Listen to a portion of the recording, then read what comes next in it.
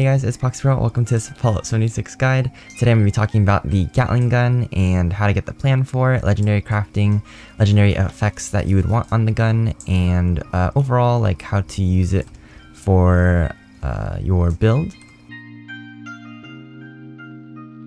my opinion, this is one of my favorite guns in the game, and I think it is like one of the best guns in the game for heavy weapons, just because of the ammo efficiency and the damage that it deals with that efficiency.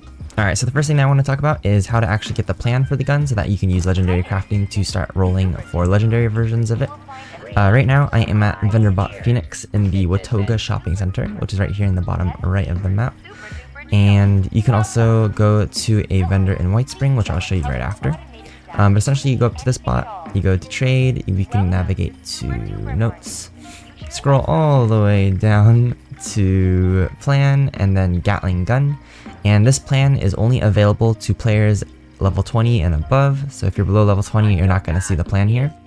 And it is 3,000 caps, which is kind of pricey, but you can go ahead and use like anything to boost charisma, like some charisma perk cards, or be on one of those public teams that gives you charisma, and then you can just kind of, or like even consume some chems to allow you to get as much charisma as possible, and then you can lower the cost and get it for cheap. So that's where you can buy it from. You can buy it from here and learn it, or you can go ahead and go to, or we can go to the White Spring Resort. Once we're at the White Spring Resort, we want to go ahead and go down these steps, go to all of the vendors and look for the BOS vendor.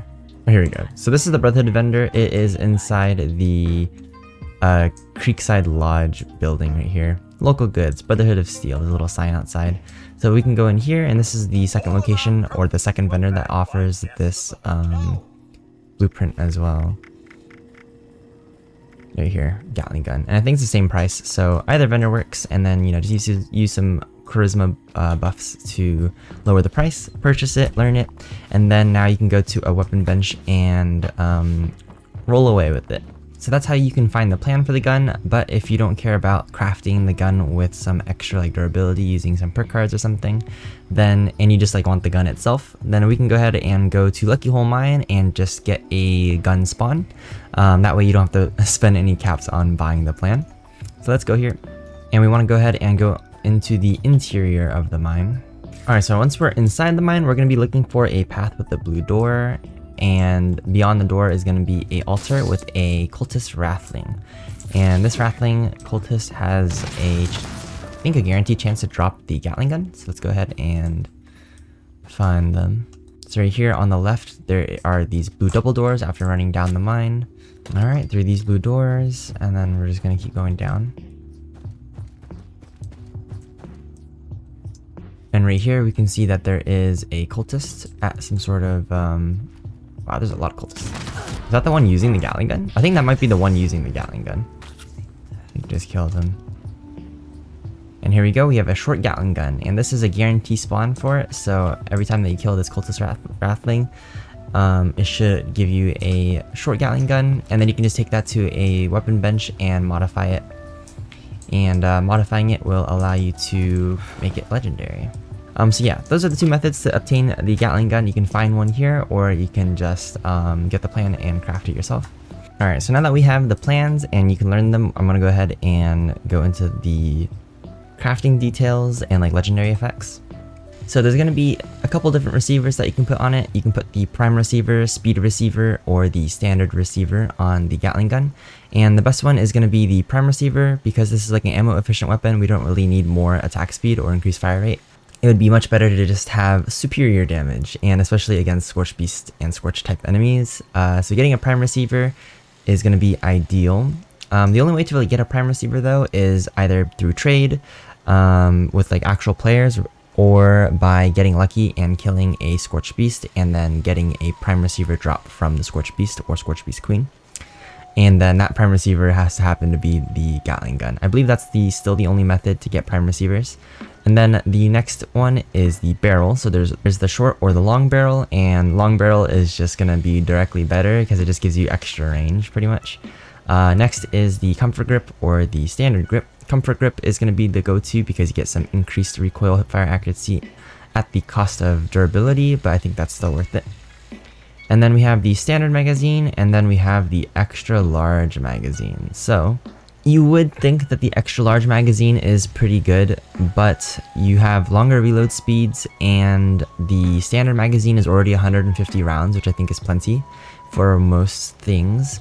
Another thing is in first person, if you are a first person player and you have the drum magazine attached, when you aim down the sight, you're just going to be seeing the drum magazine. Like right here would just be the drum magazine. You would barely see above the drum magazine, so you pretty much have to aim using the drum magazine, which I really didn't like, and it just really kind of covers your vision, whereas this regular magazine is like slanted off so that you can still see your crosshair.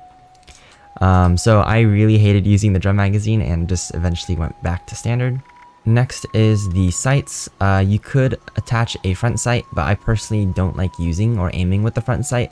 But if you want the stats, you probably should add it, which it gives improved focus and sighted accuracy. It's just like when I play in first person, I don't like using the sight because it's not very like sighted in, if that makes sense. Like your crosshair and the gun sight will not be matched, and it like bothered me a lot while aiming. But it does give stat boosts that are useful. Next is a bayonet or no muzzle. You know, if you're going to be bashing a lot, I guess I could see you justifying a bayonet, but for the most part, it'll just give you less range, so I don't think it's worth having a muzzle on. And then of course for the paint, you can put on whatever you got. So that's pretty much everything for all of the mod slots. Next, I'm going to go ahead and talk about the legendary attributes. So right now on this one, I have explosive, bullets explode, and then I've got the anti-armor, which is ignores 50% of your target's armor. If you are a non-bloodied build, then anti-armor is still going to be the #1 best bet. As far as I know, I don't think while I was away from playing this game, there was any major changes to the legendary effects. So I'm pretty sure anti-armor is still the best for damage for non-bloodied users. Of course, if you are a bloodied build, then you want a bloodied Gatling gun to get maximum damage out of it. And then some other effects that might be pretty good would be other effects that could be good would probably be like faster reload speed, if you could get that on there. Extra damage while aiming is like okay. Reduced weight wouldn't be too bad either. Instigating could kind of be okay, like if you do double damage if the target is full health, but I think overall anti-armor is still going to be quite better. I'm trying to remind myself of all of the legendary effects, but I think those are pretty much all the ones that are really worth noting. The main prefixes would just be anti-armor and bloodied, and then, you know, explosive is nice, or anything else that might add a little bit of damage, like faster fire rate, or faster reload speed, or reduced weight is not too bad. Extra damage while aiming is not too bad. If you use VATS, then the VATS stats might help, but in my experience, most heavy weapon users don't use VATS. But if you are a VATS build, then, you know, certain VATS will help you out, like VATS criticals and less VATS cost, and then anti-armor bloodied. Like that would be like a really good VATS version of the weapon. You could argue for 2-shot being decent too, but I've messed around with 2-shot weapons a couple times and it's not always that great. So I would say if you do roll a 2-shot, maybe give it a little test run and see how you like it, but I personally don't like it because you lose a lot of the accuracy. But yeah, I could see that being viable. And then I also want to mention that if you're looking for mods for the Gatling gun, you know, usually they still have the mechanic where if you scrap a Gatling gun, you get a chance of unlocking a mod for it. But there is also a chance that the Gatling Gun mod will be sold at a couple of vendors, which would be the Enclave Bunker Armory vendor, or the White Spring Lookout vendor, or at the Watoga Plaza, where we could also buy the plan from. So every now and then I would check in with vendors and see if they're selling a plan that you can hopefully snag for some caps. Oh, one last little snippet that I want to mention that I just remembered is ammo. So it takes 5mm ammo, and with the prime receiver it takes prime 5mm ammo, and overall for this gun I've never really had to craft ammo. Even if you do have to craft it, it's very cheap and there's a lot of crafting perks and buffs that can help you mass craft ammo. But essentially you go into daily ops and you just kill enemies with the gun. and you will maybe shoot them like maybe like a couple times if there's just like a weak humanoid. 1 or 2 shots, boom, they're dead. And then when you loot them for their ammo, it'll give you a lot more shots in return. Like a lot more shots. And then that way you just constantly farm ammo and you will never really have to craft ammo ever. So that's pretty much how I've been sustaining it. I don't know if they've changed it since I've last played. But I think that's pretty much it for this video, guys. Thanks for watching. I hope you enjoyed. I hope I'm not leaving anything out. You know, it's been a while since I made 76 content, so I feel like there is a possibility for me not making as thorough of a guide. But feel free to let me know if I did, and yeah, until next time.